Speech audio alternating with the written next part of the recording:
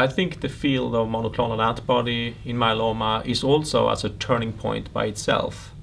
For years, people have tried to develop monoclonal antibodies in myeloma, and the results have not been that promising or exciting. Now we have spectacular data there as well.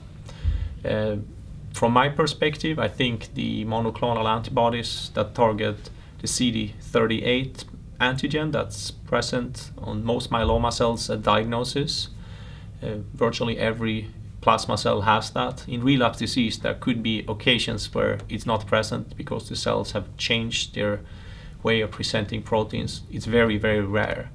So it's a commonly expressed protein, and these studies show that you have very high response in heavily pretreated patients with single drug. And now we have studies showing combinations with other drugs as well, such as Revlimid and dexamethasone and these classes of drugs. And the results are spectacular. So I do think that that class of drugs, if everything holds up, if they continue to show the same in the studies that are ongoing and in future studies, I think it's very likely that a monoclonal antibody targeting CD38 could be added to virtually any combination that's being used with a small molecule or chemotherapy.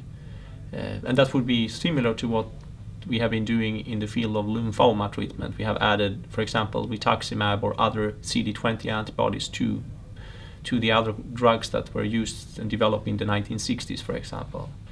There are also other antibodies out there. There is the anti-CS1, the alatuzumab drug. There are anti-KIR, there are PD-1 blockers, and there are other drugs as well.